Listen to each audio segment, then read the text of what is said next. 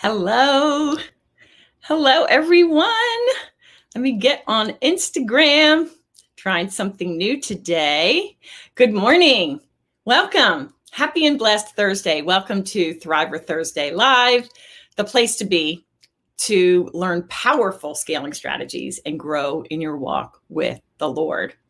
I'm just so excited. We are trying something new today, streaming on several platforms through StreamYard. I'm on my Facebook business page, my Joyful Scaling Facebook group. If you're not there, please get in there. Over 3,000 like-minded women who love the Lord and are killing it in business and getting to that next level. That's the goal, as well as on YouTube. I am live on YouTube. I've never even done that before. So welcome, welcome. In order for me to see your comments, I really need you to accept your ability to be seen by StreamYard. So I think you go to StreamYard.com/Facebook and maybe /YouTube. Who knows? Tony is here. How are you? She asked me, how was the interview? Great question. I want to talk about that. Thank you, Tony. I'm so glad you're here. Well, before I get to that, you're going to love today's training. Usually I come to you teaching what actions I want you to take to move the needle in your business, right? Well, today is completely different because I'm going to teach you what not to do, which can be just as important, okay? Because today's topic is 5 things I stopped doing. I stopped doing to take my business to a whole new level. And when I say new level, I'm talking about dramatic 5-figure and 6-figure jumps in revenue, okay? So let me tell you this right out of the gate. Some of these things I'm going to share with you today, you probably heard before. And your knee-jerk reaction may be to dismiss them out of hand. Like, yeah, they're small things. They don't really matter. Let me assure you, small things do matter. Your mindset, critically important, right? Your actions matter. Your beliefs matter. Everything matters. And by the way, I'm going to share 8, not 5. So grab your pen and paper. You're going to want to take notes. And most importantly, I want you to take action. So commit with me today that you're going to stop eating each and every one of these things. Okay? All right. Are you excited?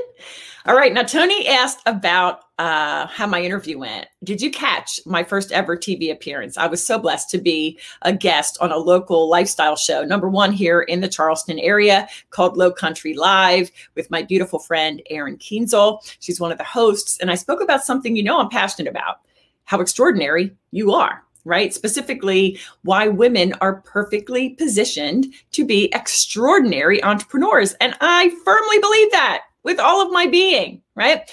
On the show, I shared the #1 stumbling block for us ladies and how to overcome it, the 3 key strategies every business needs to succeed. I know one's going to surprise you, or one definitely is off the radar, and some quick tips on what to do differently to see dramatically different results in your bottom line. And I have a free resource, a brand new one. It's a 20-page guide. I call it the Ultimate Scaling Guide, 4 proven strategies for exponential growth. Check out my new website, which is still under construction, but you can grab the download for free. It's at judyweber.co. Okay. So about the TV show, if you didn't see it, you can watch it on my Joyful Scaling YouTube channel. Some of you might be on that right now, on my business page, or you can listen on the go because we ladies love to multitask, right? On my podcast, episode 188. Oh, and in case you missed it, okay, the She Is Extraordinary podcast has changed names. I'm in the midst of a rebrand, you may have noticed. So it is now called the Joyful Scaling Podcast. So as I up-level my business, the podcast will remain, of course, Jesus-focused. And more than that, it's Jesus-fueled. My faith in Christ fuels me forward to pursue the impossible and to fulfill my life's purpose before the Lord, right? And I'm going to continue covering life and business issues that matter to go-getter, high-achieving women of the Lord, Jesus Christ, like you and me. Okay. But the business topics are going to be catered to women who have reached a certain level of success in their business, 6 figures or approaching 6 figures, and they're looking to scale. They're looking to step into that true visionary CEO role and what I call a sophisticated business model. Okay. And that is one that allows you to make more impact, have more influence in the world, right? And especially in your market. And of course, generate more impact.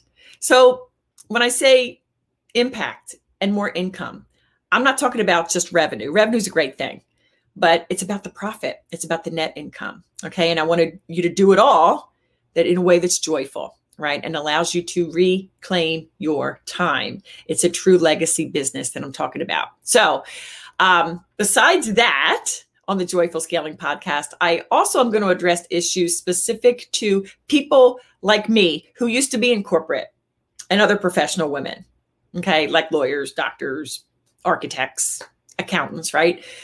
Because I know many of you have been thinking about transitioning from what you're doing today to entrepreneurship. You've got the expertise, you've got the experience. You think at that high level, you can do this, my friend.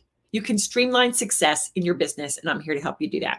Okay. So before we dive into the 8 things I stopped doing that took my business to a new level, let's go to our Heavenly Father to pray, and then we'll dive on in. Okay. Heavenly Father, I thank you that this technology seems to be working.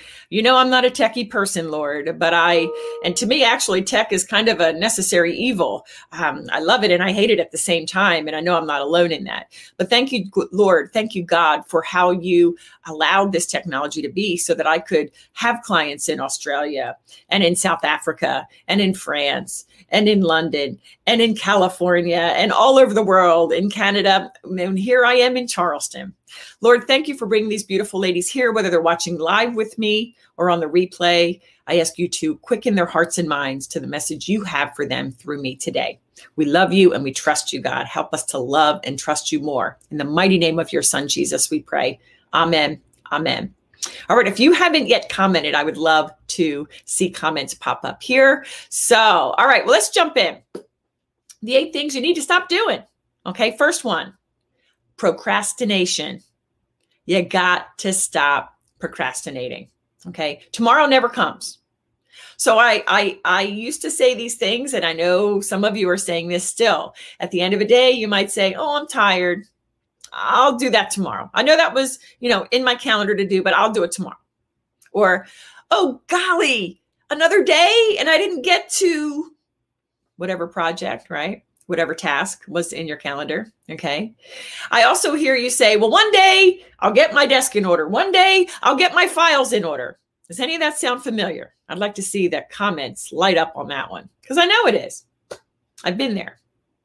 There's an adage that's as old as the hills, but it's still important to remember. And that is, don't put off till tomorrow what can be done today. Right. And here's what I recommend.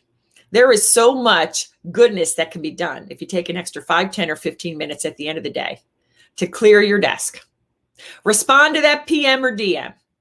Get back on that email. Do your follow-up, right? Don't wait until tomorrow.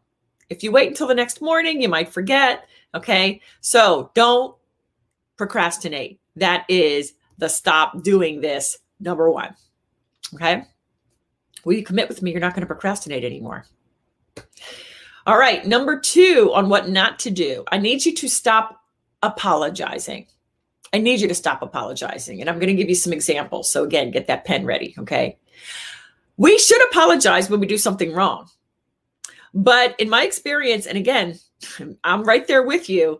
Why do those words, I'm sorry, seem to flow so easily from our mouth? Now, don't get me wrong. We need to be kind, right? We should love to be kind because Christ is who we are and he is love, right? But what I'm saying is, don't apologize for nothing. So instead of saying sorry, maybe say, excuse me, pardon me. Oh, go ahead. After you. Your turn, right? Right? You're like, oh, I'm sorry. No, you're not sorry. Excuse me. Oh, go ahead. This may seem subtle, but when you say I'm sorry, you're putting yourself in a weaker position. And why? Like, why do we have to take on everything? Is this resonating? Okay. How about this one? Instead of saying, oh, sorry to interrupt, say, oh, I'd like to add, or I have an idea. Okay. How about this? Instead of saying, oh, sorry to complain, don't say that. You're not complaining. You're probably bringing an issue up that needs to be addressed. So say, thank you for listening. How about this? Instead of apologizing in an email, consider saying one of these things. Oh, thank you for catching that. If someone says, it's so funny. There are people out there women and men, but I only work exclusively with women who will say, "Oh, I saw that, I saw that error in your email." And sometimes you're like, "Are you kidding me? Did you read it? There's substance there. Did you catch it?" No, they may not have caught that, but they caught the error. So that's okay. Don't just let it roll off your back. Say, "Thank you for catching that." Or, "I appreciate you bringing that error to my attention." Don't say sorry. Okay. How about this? If you're running a little late and then you get to a meeting, instead of saying sorry, consider saying, "Oh, thank you for waiting for me." Okay. Stop apologizing. Okay. Number 3, stop overthinking. Stop overthinking. Okay. Now, my genius is strategizing. So that requires think work. That is critical to developing sound, effective, powerful strategy. But when the think work extends beyond hours or days and goes into weeks and months, oh no, that's overthinking. And I'm seeing some Facebook users, I'm sorry, I don't know who you are, saying, "I overthink all the time." You're not alone, but today's the day, right? Let's talk a little bit about the reasons for overthinking. Doubting yourself. "Ooh, I'm not sure. Let me think that over," or a lack of confidence, which at the end of the day is really about fear. But see, ladies, you get to decide. You get to choose. Am I going to doubt? Or am I moving forward? Am I going to fear? Or am I going to exercise my faith? And you know the right answer, right? That's the easy part. I know the answer. The hard part is actually living out your faith. And I'm right there with you, right? Every day, every hour, "Lord Jesus, please let me have a new influx of your Holy Spirit so that I can walk in truth," right? And to walk in faith. But as you step out, even in fear, okay, because we're not going to be fearless. I hear that all the time. Be fearless, be fearless. No. Be courageous. Walk in faith.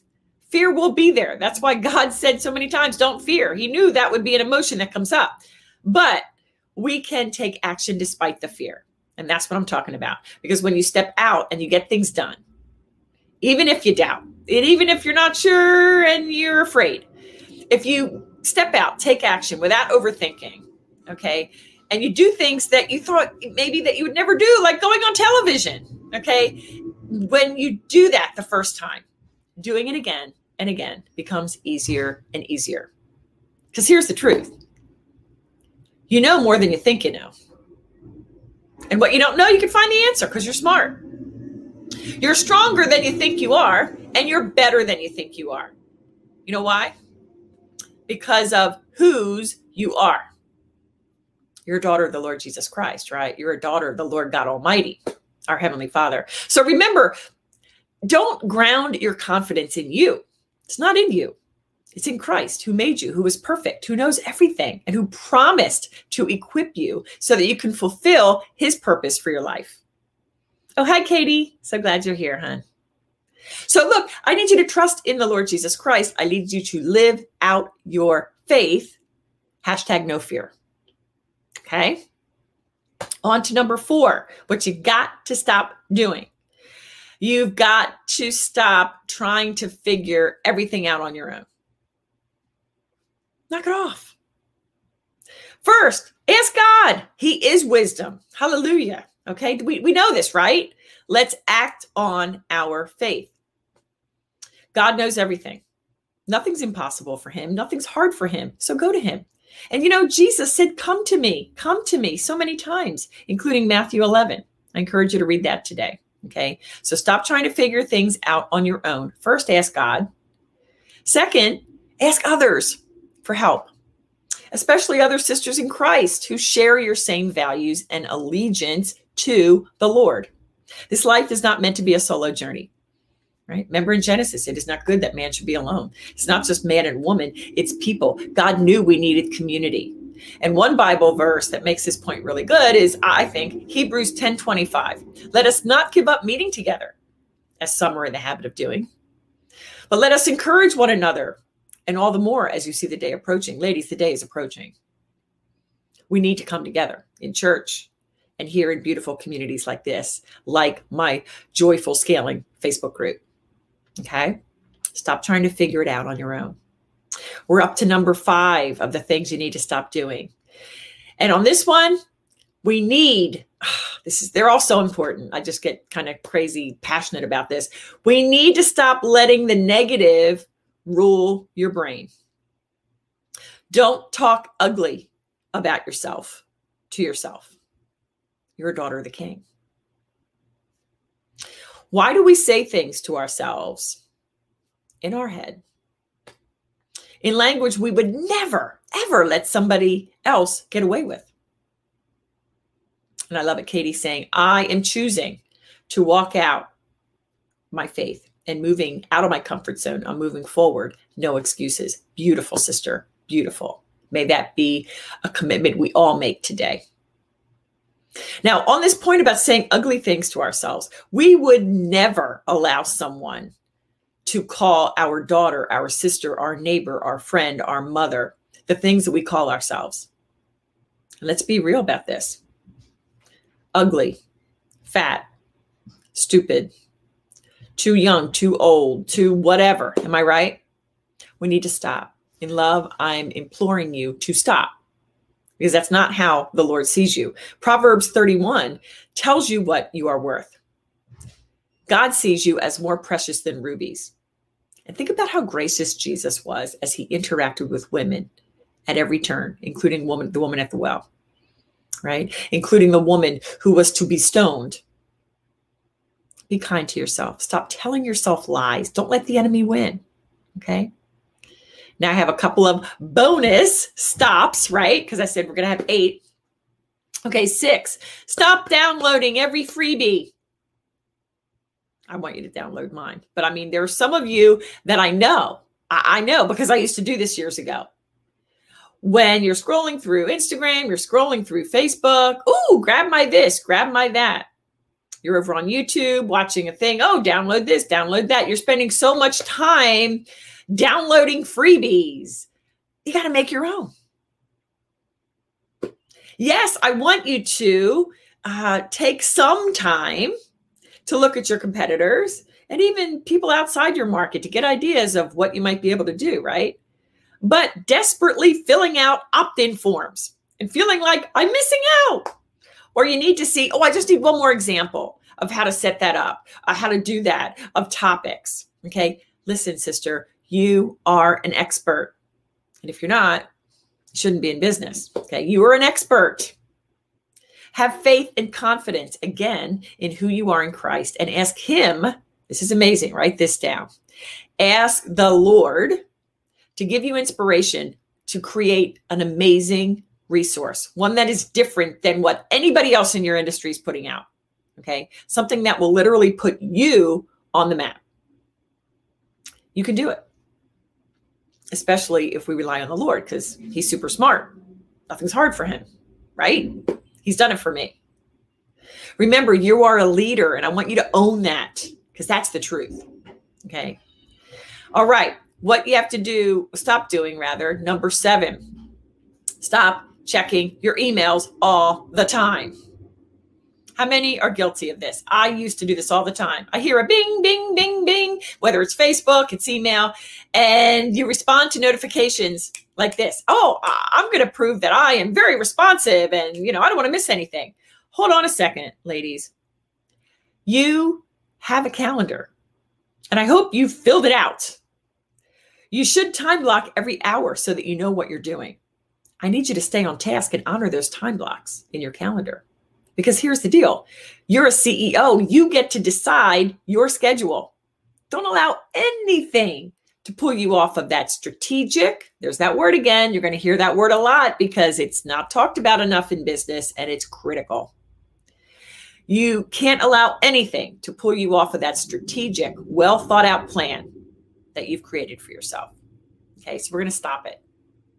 And finally, I need you to stop doing anything other than deciding that you are a success. Stop thinking you're anything but a success, no matter where you are in your journey, okay? Whether you're just getting started, Whether you've, been at this for a while and you've reached that 6-figure mark or close to it and you kind of feel like you've reached a ceiling, decide you are a success and stop doubting that and stop telling yourself, I'll never get there and all this negative. No. Decide, my sister, that you are a success and you can do anything because it's true. A couple of months ago, I revealed kind of a hashtag that I'm so passionate about because this is a movement that I want to lead. And it is pursue the impossible. Pursue the impossible. Nothing's impossible for Christ. Nothing is impossible for the Lord God Almighty. And because you are his daughter, because you are following his plan and purpose for your life, and because you are seeking his guidance and wisdom all the way, and because he has promised that where he has called you, he will equip you. Hallelujah. Success is yours. It's a done deal. Please type it in. Success is mine. It is a done deal by the grace of the Lord. Okay.